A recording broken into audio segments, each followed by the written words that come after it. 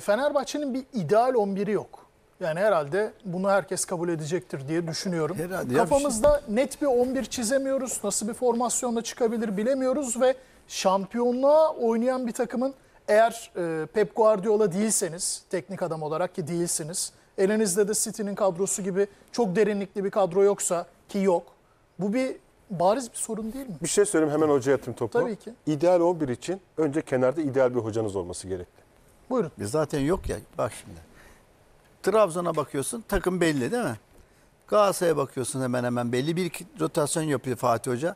Hatta ben Fatih Hoca'yı çok beğeniyorum. Sıkıştığı zamanlar iyi takım çıkartıyor. Saçmalıyor diyorum birkaç kişi.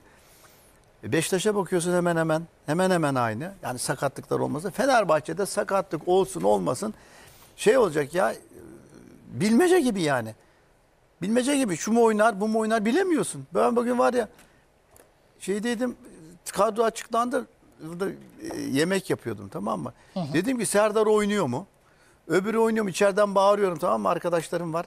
Al ya, bilemiyorsun arkadaş. Üçlü mü çıkacaksın, dörtlü mü çıkacaksın? Galatasaray maçında baskı yedi. Hangi Serdar'ı sordun hocam? Ha? Dursun. Yok. Serdar Aziz'i Aziz. Dursun'u Beşiktaşlar sorsun. Beşiktaşlara daha çok yararı oldu. Vida sıkıntı çekiyordu. Serdar oyuna Serdar Aziz girdikten hocam, sonra hocanın eski öğrencisi. o yüzden merak etmiş. Ben ama Dursun'a takılı olduğum için şey Ya yaptım bir bunu. şey söyleyeyim ama golcü adam her yerde golcüdür ya. Golcü adam gol atar arkadaş. Onu bunu bilmem yani. O veya bu.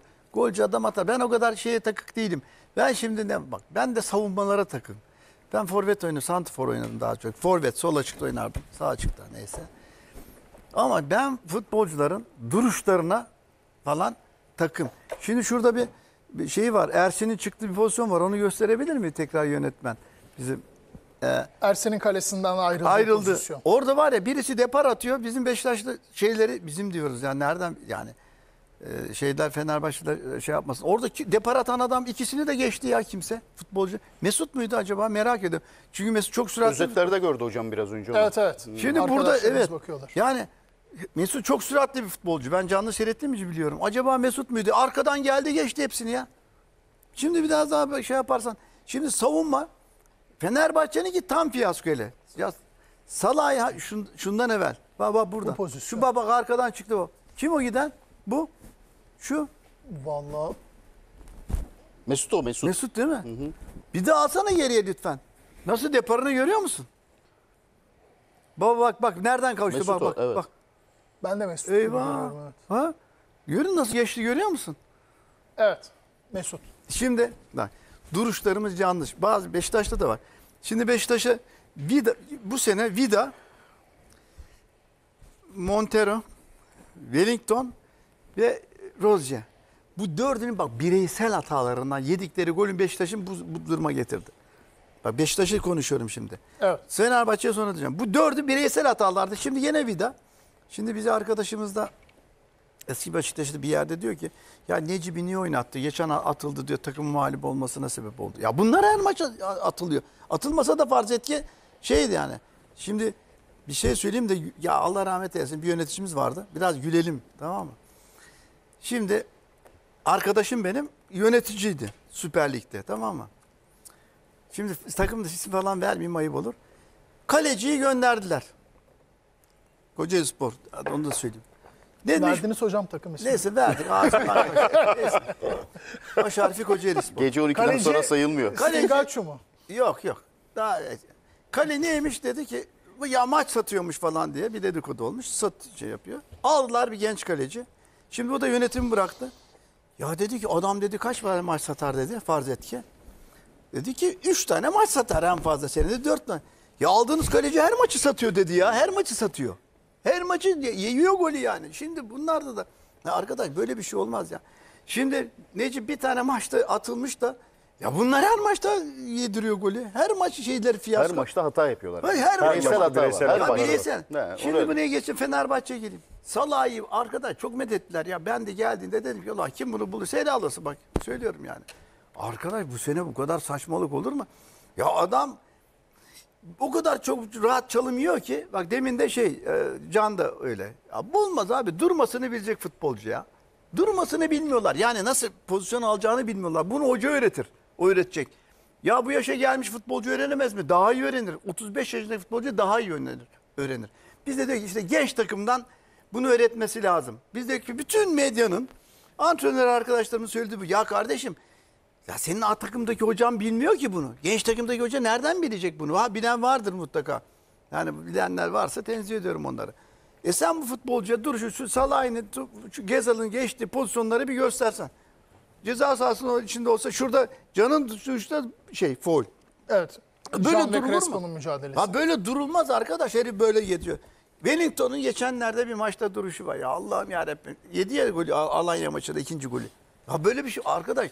Nasıl insanlar Ya bireysel savunma performansları Beşiktaş'a düşündüğümüzden daha çok zarar verdi. derdi de Fenerbahçe de öyle. Arkadaş ya bir aklım sırrım ermiyor. Ha ben şimdi ben Serdar Aziz benim talebem diye değil. Serdar Aziz, ben santrafor oynadım arkadaş. Balta gibi herif. Korkutur böyle santraforu. İstemez misiniz Foto Serdar güzel. Aziz'le karşılıklı oynamak? Ya istemem. Daha sakin Serant'la oynayayım.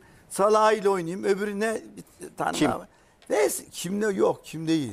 Kimde istemem. Anladın mı? Abi böyle şey yani var. Ya benim şimdi şeyim vardı. Stoperlerim vardı. Şu anda da çok iyi takımda teknik direktörlük falan yapıyor. Maçında Antalya'da bir tane herif vardı. Santrafor biliyor musun böyle? Siyah Allah. Ya Ona benzer bir ya arkadaş. Cevva. Hakikaten onun Evet. karşısına bakıyordum böyle. Ya neredeyse ya ben hastayım falan hocam diye. Biliyor musun yani? Olur mu? Bunlara bak. Bakarsın. Şimdi bakıyorsun hani ben ya arkadaşım diyor ya o saatli bomba. Ya arkadaş bu saatli bombaysa Serdar Aziz öbürleri hepten saatli bomba. Vidası, markası, ne öbürü lindaması bilmem nesi, Salah'ısı hepsi onlar hepten saatli bomba. Şimdi peki bunun yerine bir adam var mı? Bizde yok. Şimdi bizde kulağı çınlasın Sinan Metin Ali Feyyaz oynuyor. Tamam mı? Evet. Sinan ilk yedek ama çok iyi futbolcu. Bütün gazeteler yazardı medya. Sinan'ın oynaması lazım ama kim oynamayacak onu yazmazlardı. Ya 12 kişi mi çıkacaksın? Kimse kesemezsin arkadaş kimseyi. Oynasın abi böyle bir eleştiri olmaz. Böyle Hocam bir milli düşünce takımda olmaz. oyuncu seçildiği dönemlerde de oluyor. Mesela benzer tartışmalar. O niye yok diyor mesela birisi. Ya şu Abi çıksın. onun olması için başkasının olmaması lazım. Bravo. Yani mesela oyuncu ismi ya da kulüp Çok ismi güzel bak. vermeyeyim. Geçmişte çok oldu. Bravo ya çok güzel. Bravo. Ya şu oyuncu niye Harika. yok diyorlar mesela. Oyuncunun karşısındaki oyuncu Avrupa'da oynuyor. Yani 20 milyon euro falan vermişler adama. Böyle bir rekabet yok aslında. Neyse geçelim o konuyu. Yine maç üzerine hocam dönelim istiyorum. Neticede şimdi Fenerbahçe'nin üçlü oynamasına rağmen şimdi esasında çok üçlü oynadığın zaman savunma mesela 10 kişi kalınca üçlü savunmaya dönersin normalinde. Evet. Savunmayı alırsın. Şimdi bizde biraz evvel Zan'la görüştük. Şimdi çift oynuyor orta saha. Mehmet Topal'la kim Josef oynamaz dediler. Ben biliyorsun değil mi? Bunlarlayım. Hep Josef'liyim, Mehmet Topal'cıyım. Evet. Fenerbahçe'de. Ya birisi 15 gol atmış, 25 gol atmış Mehmet Topal. 15 asisti var. Ya açın girin şeye bakın. İnternete. Bütün kariyerinde. Fenerbahçe'de. Fenerbahçe 6 kariyerinde. numara oynuyor. Şimdi bunlar ikisi oynar. İkisi oynayamaz diyorlar. Yani neymiş? İkisi de savunma ağırlıklıymış. Kardeşim sen şimdi bunun birini aldın buraya. Üçlü stoper oynarken. Ne oldu? Evet. Hiç olmazsa ben orta saha al sana Josef işte 2 tane gol attı. Geçen sene de attı bilmem ne. Atiba oynarken gol atıyor. Yani onun için ya biz eleştiriler ben burada manasız buluyorum. Yok işte 2 tane oynanmaz. İşte aynı görüşte mesela Tayland'da ne var? Berkan. Olmaz diyorlar. O nasıl olmaz? Marsilya maçında oynadın 4 tane gol attın. Bir sürü de gol kaçırdın. Nasıl olmuyor ya?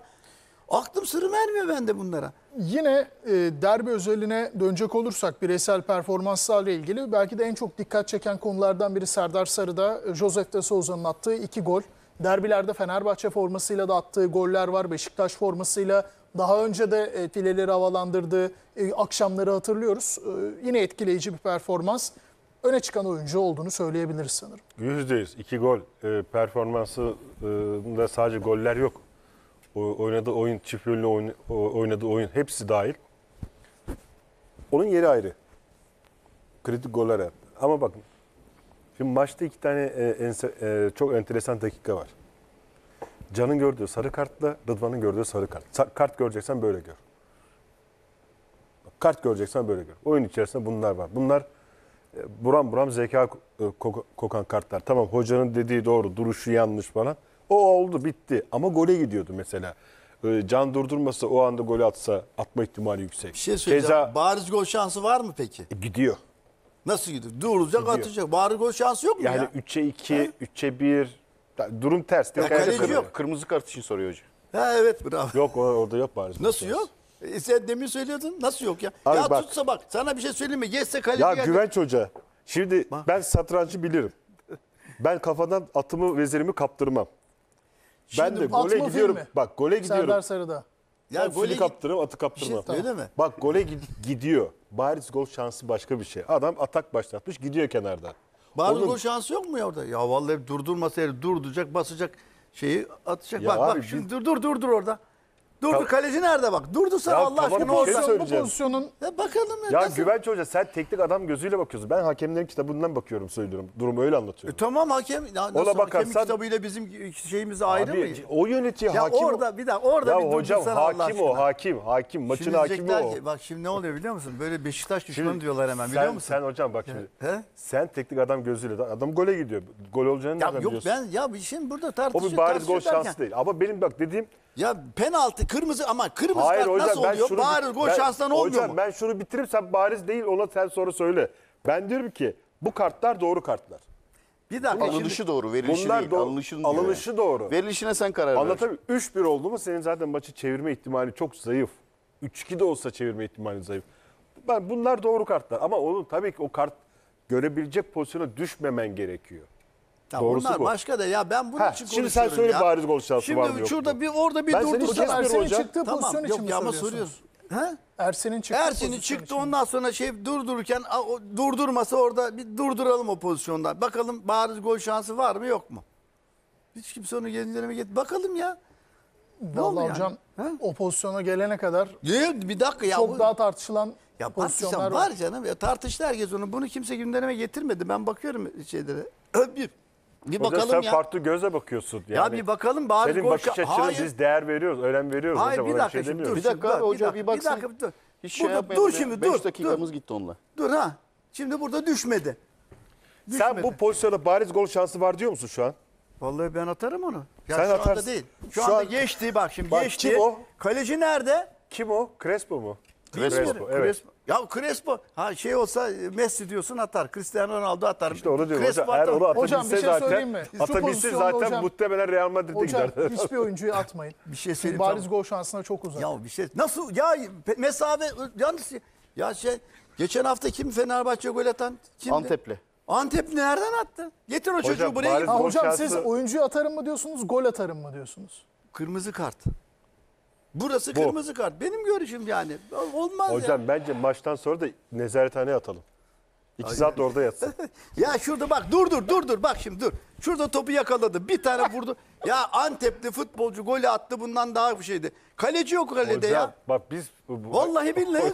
Ya gol şansı Bariz olması gol için şansını da altı biliyorsun. bas- Sen altı bas- kaleciyle karşı karşıyasın. Hayır olur mu bariz gol şansı ne alakası Hocam var? teknik adam gözüyle bakma. Hakem gözüyle bak. Yani oradan o gol atamaz mı? Yani gerçekçi Hocam bakma. oyunun içine dönelim. O bu Oyun ne? içindeyiz zaten. Hocam burada bariz gol şansı Ya yok. Serdar hocamın gönlü olsun, inatlaşma. Bak abi Ya bir şey hayır diyorum. canım ya bir şey değil. Ya şimdi bu da Hocam ben seni çok iyi anladım Şimdi ama bak, kitabı net Fenerbahçelileri- okumadığımız için ben buna bir şey söyleyemem. Yok. Hocam sen kitabı arka sayfadan başlıyorsun. Hayır ya. bak Fenerbahçeli taraftarları sor şimdi bunu hepsi ne diyordur biliyor musun şimdi bana? Beşiktaşlar diyordur ki vatan haini. Beşiktaş düşmanı Fenerbahçe taraftarları diyor. Vay anasını doğru söylüyor hoca diyordur. Bu kadar basit yani.